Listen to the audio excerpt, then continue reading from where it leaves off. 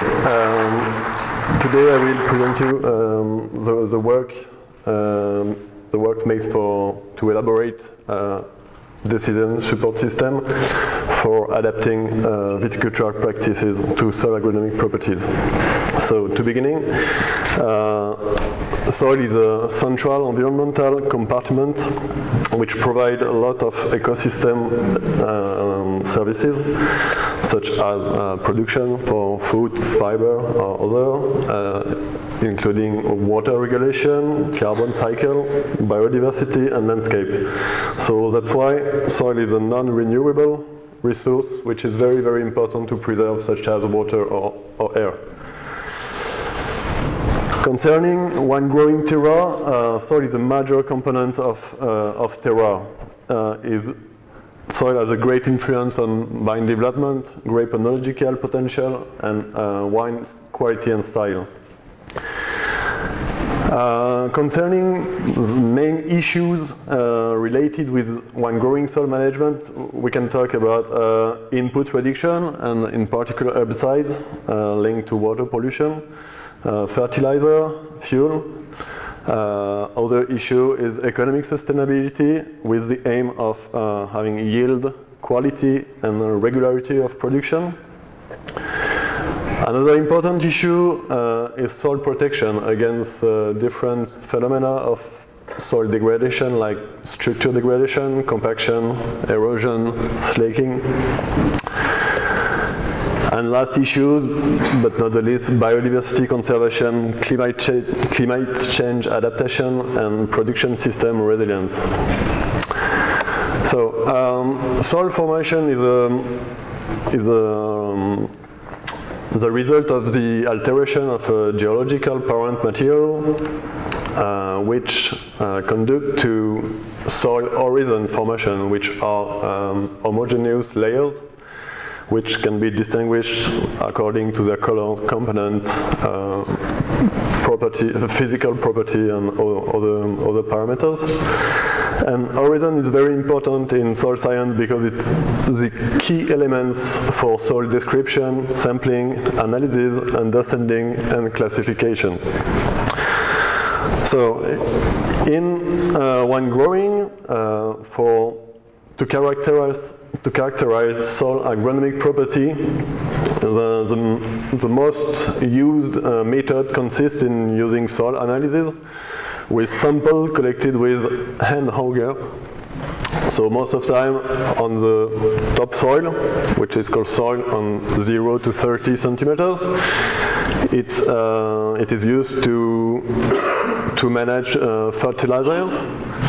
And in case of planting, there is often an additional sampling on subsoil on 30 to 60 centimeters, which permit to think about the rootstock choice according to chlorosis risk. But this method is not enough to get a global view of soil functioning because profound layers, profound horizons are not taken in account. So here is another way to have a more relevant method using backhoe to dig pits. Then digging pits permits to see the soil profile, its depth, and to identify different horizons. Then you can describe these horizons and analyze them by collecting samples for each horizon. So at the end, you got 3 or 4 analyses for one soil. The main way to synthesize this information is to make big table with lots of data, which is very difficult for non-specialists to understand. So the aim of the DSS that we elaborated is to make a visual interpretation of analysis results. So the subject is to represent the soil profile with a block divided in 10 centimeters layers in order to represent thickness of different horizons. as you can see in this example. And we created one block for each parameter analyzed. For example, for texture, we choose the clay content, and we associated to each parameter a specific color code to visualize the results. For clay content, you get from yellow on low level to dark black for high level of clay.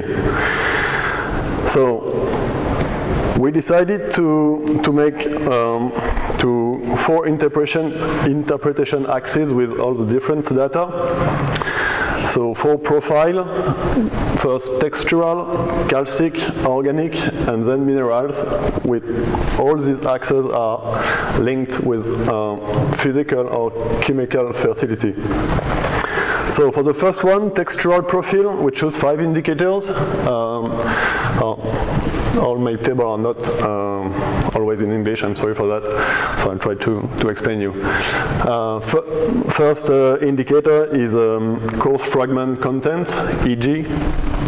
Second one is clay content, then we got texture, and 2 other indicators, slacking index, IB, and compaction index, IT. So, on this figure, you can see the application of this method for 2 very different soils. On the right, a carbonated clay soil, and on the left, an acid gravelly sandy soil. So you can see on the right side, or the left side, excuse me. A very brown profile for texture, which means it's a very clay soil, whereas on the right part you get a yellowish profile, which means it's a more sandy soil. Here on the right you get high content of coarse fragment, and you can see difference on the slacking index with slacking sensibility on the left and no sensibility on the right, with color code which are made to alert wine grower for about risks of slacking or compaction. So this representation is interesting to access permeability profile, and considering field observation like topographic setting or hydromorphic feature, you can access to solid rig functioning with rather slow drainage on the left soil, much filter soil at the right, and other case with purchased water when you have impermeable subsoil. So this representation can be very useful for choosing variety and rootstock at the time of planting, for example.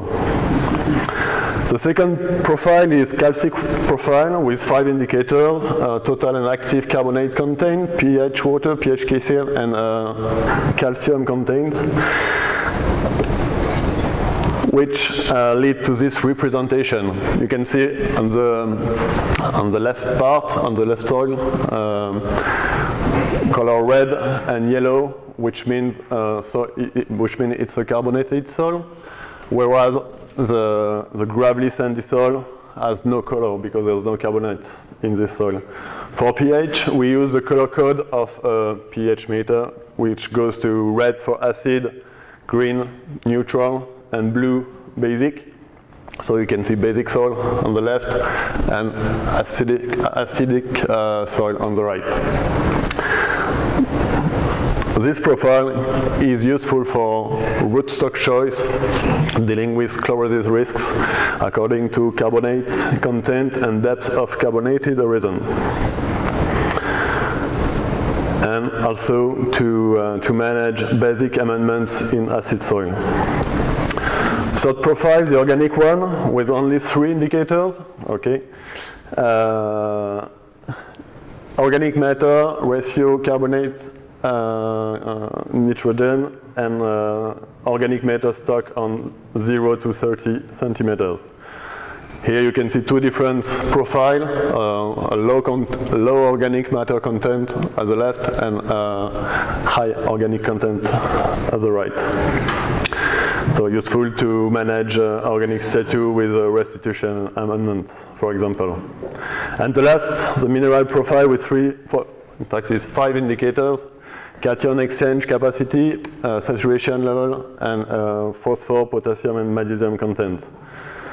For each one, different color code, and in particular for phosphor, magnesium, and potassium, a specific color, yellow, purple, and gray, which goes to light color for low content, to dark color for high content. So you can see difference, for example, in potassium, with accumulation of potassium on the top layer on the left, whereas on the right you get a natural richness of potassium in the subsoil.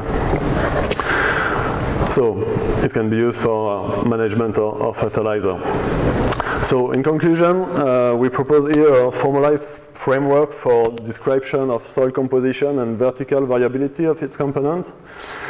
It's a way to have a better valorization of soil analysis, routinely accessible in most laboratories, and we can imagine potential application in every wine growing area, adapting interpretation threshold to local reference.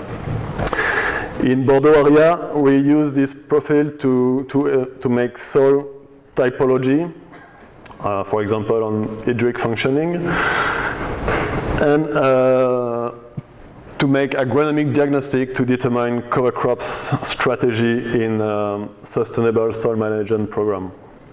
And last but not least, because it's very important, it's a great tool for spreading soil science knowledge to a larger public with advisors, teachers, and wine growers. Great acknowledgement to the study, to the team which study on this work, for our financial support, and thank you everybody.